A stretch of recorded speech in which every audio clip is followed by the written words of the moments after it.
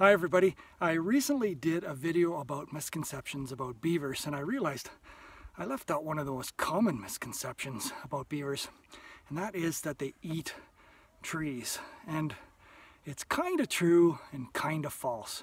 Now, some of you may have seen a beaver gnawing on trees like this, and this is a really huge tree. Beavers definitely have been biting through this tree in an effort to take it down. But why? Are they going to eat the whole tree? Well, no.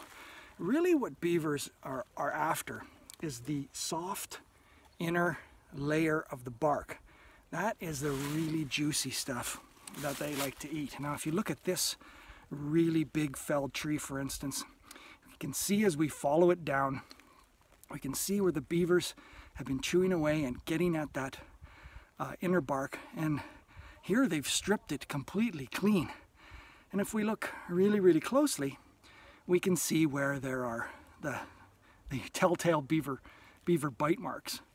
Now, the other reason beavers will take down big trees like this is because they want at the juicy branches up near the top of the tree, and those branches are also going to serve them really well for adding to their dams and their lodges. So dealing with that misconceptions, do beavers eat entire trees?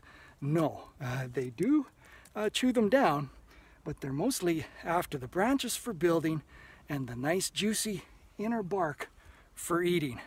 So I hope you like that little misconception clearing up. If you like these videos, please don't forget to subscribe. Thanks a lot.